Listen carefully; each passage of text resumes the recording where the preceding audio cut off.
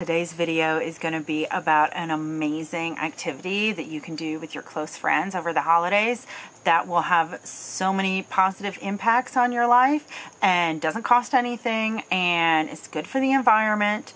And I feel like there was one other thing. Oh, helps declutter your home, and it's a lot of fun. So if you stay tuned, then you'll hear more about that. So I can't wait to share that with you. If this is your first time here, go ahead and hit the subscribe red button below. I would love for you to stay connected to me. I record videos every week, and my name is Rachel Stravelli, and I record videos that help empower you, help you connect to your inner self, tap into your intuition, connect to all the power and amazing aspects of you. And since I recognize we are spiritual beings, but we're living in a human body in a physical world, some of my videos are more of the physical world nature of things. And that's just because, hey, I mean, I'm a human too. So these are some of the great things that have added a lot to my life, but that also align with my values, because I'm a big conservationist. I care for the earth. I help nurture the earth. I care for my communities.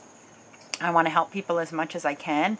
I don't want to create waste and more producing of consumption of products that we don't need. So my book club, I have talked about them before. We have a clothing swap we do about once or twice a year, and I'll link to that video in here.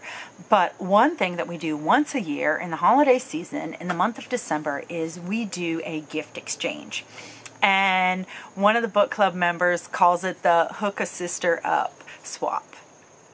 So what we do is, starting about this time of year, sometime in the fall, or sometimes people in the book club wait until the very end. So maybe some people wait till December, but I always start around this time of year, September, October.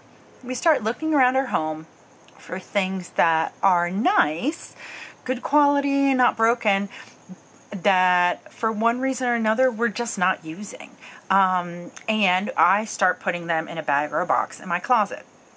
And I collect things that range from box of tea that someone gave me that wasn't really my style, but it's good quality tea, or earrings that I have that I just realized I never wear anymore, a scarf that someone gave me that I don't wear, or a scarf that I realize I haven't worn in 2 years. It could be a basket, it could be a CD. We collect all of the things and then put them in a basket or a bag, and then we all get together for a swap. And so here's how it works at the swap, in case you want to do your own, which I highly recommend. So some people do a white elephant, where you draw numbers and everyone picks a thing, and then you get your gift item and all that. But sometimes they're gag gifts, and sometimes they're things that you don't want. In our book club, the reason it's a Hook a Sister Up is we never include things that we don't want. They are only things that you want. And if you are a baker or a crafter, sometimes people put crafted items in there. If you have cleaned out your home, or you don't have any time to clean out your home, and you look around your home and you're like, I have one candle that was never lit and that's all I can bring. Well, then you can pop to your local craft show or place that sells maybe local goods. And one year, one of my friends in the book club, her item was homemade soap from a goat farm, and a candle, and I think a nice bar of chocolate and one other thing. We don't have a set amount of like how much it has to cost, because these are just items from our homes. And so we all get together, we count how many people are there, we write down numbers and we put them in a bowl. Everyone draws a number. So number 1 goes first. They pick up the bag or the box, unwrap it, we look at all the items, we pass it around, we ooh and ah. It's really exciting, and that's great. Then number 2 gets to go. They can either select number 1's basket or select another thing from the pile of gifts. Then number 3 goes. Number 3 can either select from number 2, select from number 1, or select from the thing that is there.